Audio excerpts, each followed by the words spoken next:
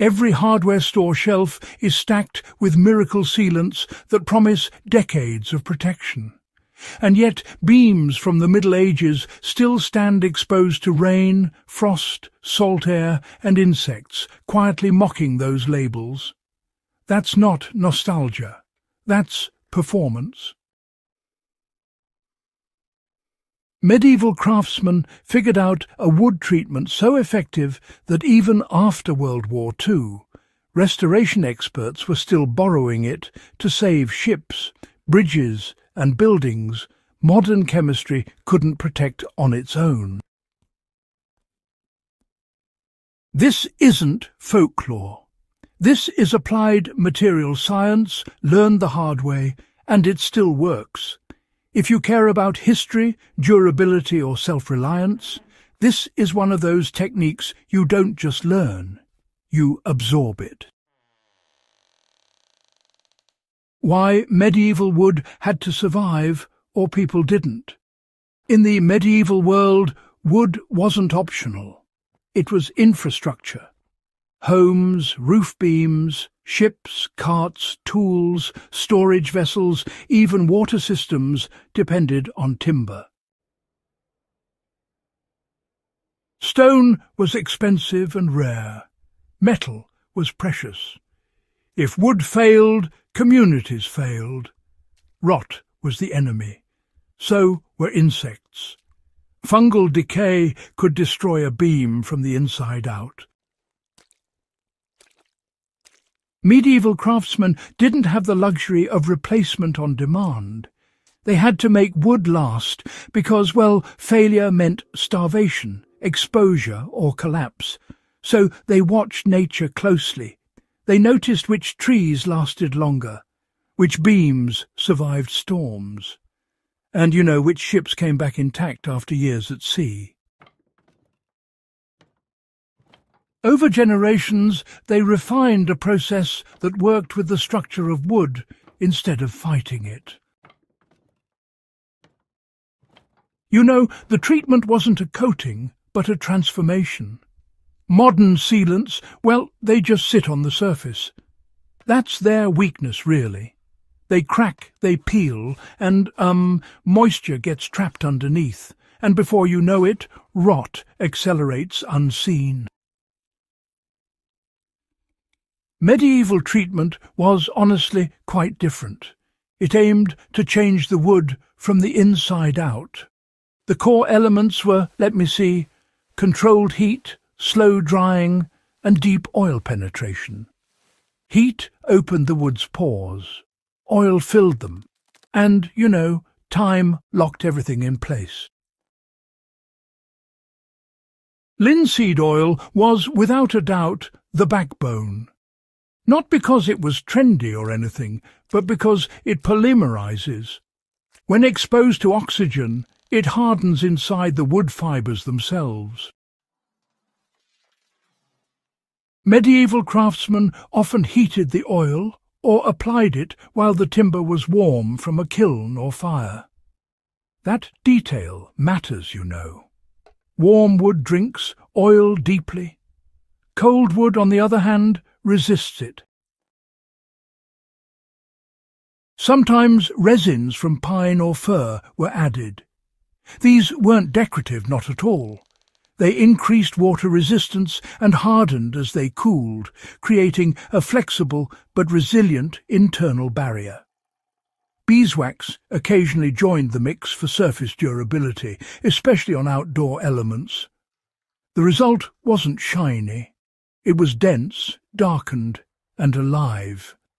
Wood that resisted water without becoming brittle. Wood that moved with temperature instead of cracking under it. Preparation was where the real skill lived. The treatment didn't start with oil. It started in the forest. Medieval carpenters selected timber with tight growth rings.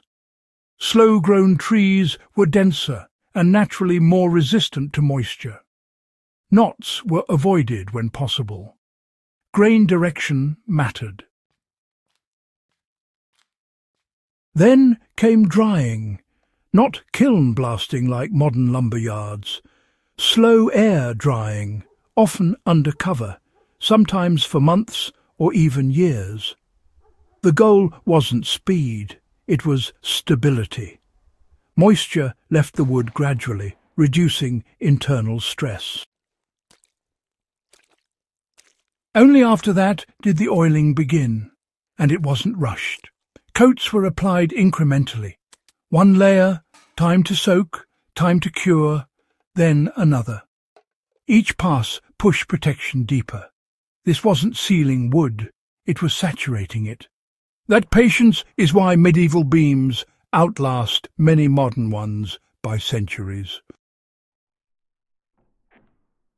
Why does this still outperform modern sealants? Well, longevity is the obvious answer. But, it's not the only one. This method doesn't rely on toxic chemicals. Linseed oil, resin and wax are biodegradable. That really matters if you're building near soil, water or food systems. It's also repairable. Modern coatings often require stripping and reapplication. But medieval treated wood can be refreshed with another oiling even years later without removing anything. And it scales. Whether you're treating a tool handle or a structural beam, the principles remain the same: heat, oil, and time. That's why restoration teams still use variations of this method on historic ships and timber-framed buildings. After World War II, when massive reconstruction efforts exposed the failures of quick industrial fixes, traditional oil treatments quietly proved more reliable in the long term. This knowledge, it's actually quite relevant in the real world today. You don't need a medieval workshop to use this method right now.